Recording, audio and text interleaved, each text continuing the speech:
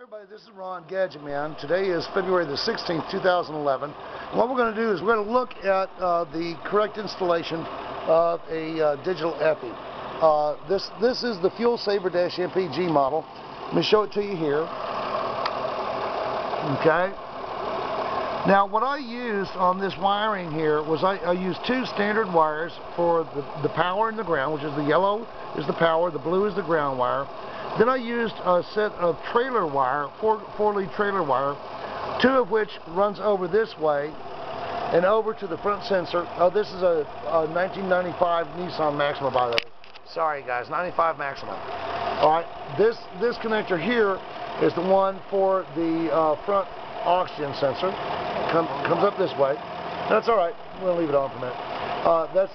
So we just tapped into the blue wire. You see, I'm sorry, the yellow wire here is for the power, and I just tied into the existing power wire for the heater circuit, and it's switched. And then I cut into the center wire there is the sensor wire, and that's what's powering the EFIE. The other EFIE, the other oxygen sensor lead is right back here. So what was that? That's good news. Thank you, Neil. All right. So that's the second lead of the second connector for the oxygen sensor. Don't tap into the one that goes to the oxygen sensor itself, guys. Come from the wiring harness towards the computer. All right. And here's the EFIE in operation. All right. Would you give it some gas? You watch it. That's the one that's functioning. See it flashing? That indicates proper operation. Now, you've got to go. Thank you. So now, Mike Curley at Fuel Saver has recommended that you run a ground wire jumper to the circuit that's not used so that green light goes out. But I don't really care about that. Nobody's going to see it anyway because it's under the hood.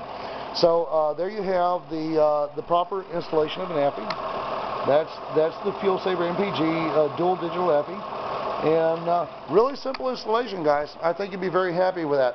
One other thing.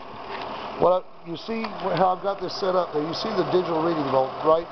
When you hook your probes, this is the only bank I'm using here. This is for the front two, one on the front bank, one on the back bank of the engine, and this other one is for the rear sensor, which we didn't hook up on this one.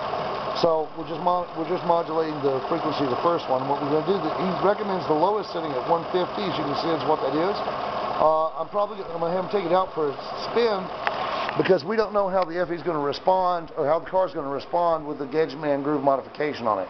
So we're going to have him take it out for a test spin and see if we can come down on it a little bit. God bless y'all. We'll talk to you soon.